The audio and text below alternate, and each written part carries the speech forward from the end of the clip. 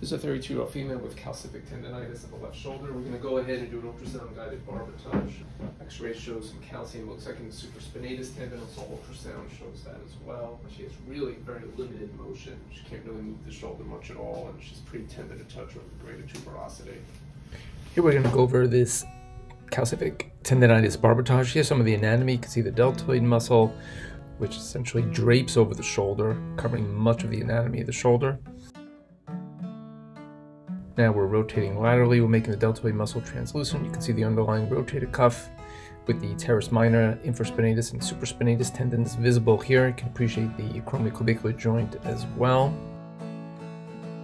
Now we're rotating anteriorly, and you can appreciate the subscapularis muscle. Here's this calcific deposit in the distal supraspinatus tendon. She's probably had this for quite some time, but for some reason it just flared up recently. It's pretty sizable calcific density that this patient had. Here, again, the supraspinatus tendon is translucent. So in this procedure, the patient was supine. We essentially just used an 18-gauge needle to go directly into this calcific deposit, which you can see here. And then using about 4 or 5 vials of saline, we just essentially injected saline into this calcific density, expanding it, and then aspirating saline with calcium. And at the end of the procedure, there was much less calcium within this deposit, and I think most of it was removed. Here's a different perspective. Here's the calcific density already somewhat broken up perhaps from the saline and the barbotage, and now we're injecting more saline into this calcific density, which you can appreciate here, and it breaks up the calcium itself.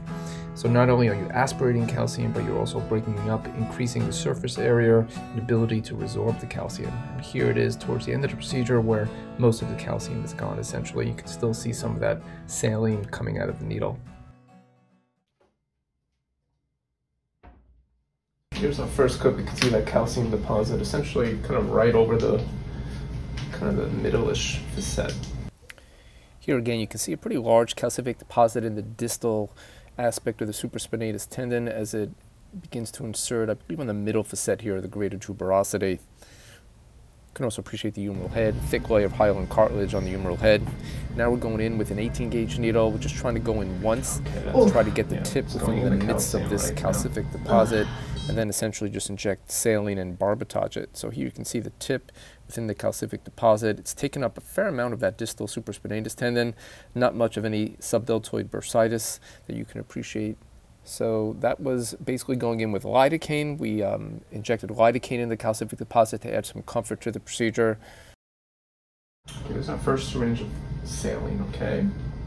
So here we are at 1020. We're just going in with saline here.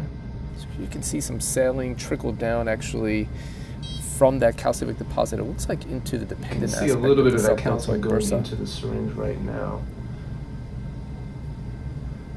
This calcific deposit is really pretty superficial. You don't have to penetrate much of the supraspinatus tendon in order to get into this deposit. And now this is probably our 4th or 5th syringe of saline, and we're just essentially trying to flush out all the calcium, or as much as we can, out of that calcific density. And here you can see basically just fluid filling up that cavity where there once was calcium.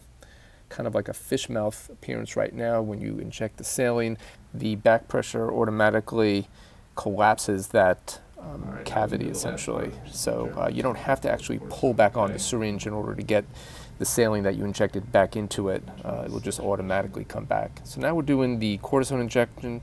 We're trying to pull back the needle out of the calcific deposit or out of that cavity into the subdeltoid bursa.